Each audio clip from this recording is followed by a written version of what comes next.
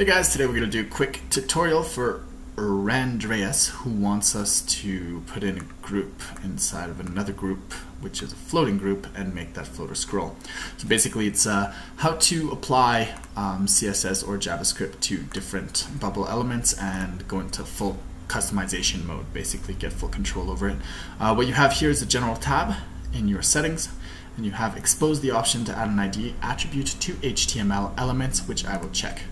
Boom. What that does is anytime I have, let's say, this floating group, which is what we want, when we scroll all the way down, it'll unlock this little panel right here to add an ID attribute, and that will let us read this element. So we're going to write this scrollable, or just scroll. And now if I render this, let's go ahead and give it a background style so we can see what we're doing.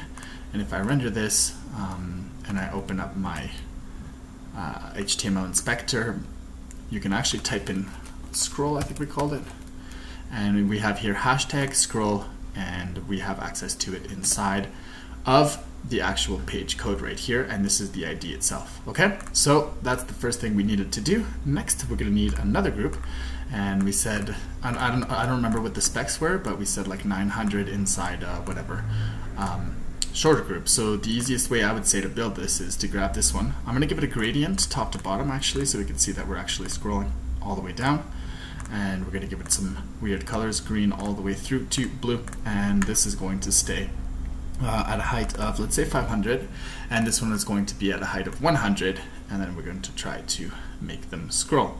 So the first thing we need to do is fit this group inside of this group.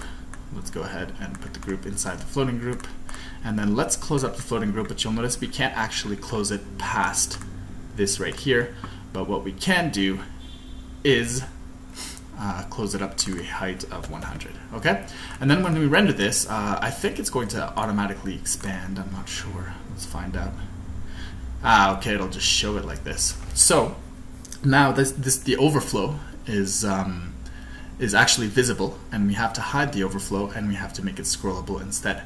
So that you could do with some style tags, and the easiest way I think to make style tags is this way. Here, let's go style and break style, and you could put them in a few different places. You could put them in your header tags, in your page headers, or in your actual headers in your settings, but we're not going to go into that today.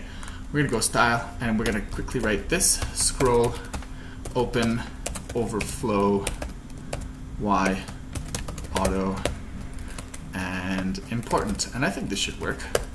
Let's close, and this is CSS. You could basically put whatever you want, whatever you know how to do into it, and there's your scrolling group.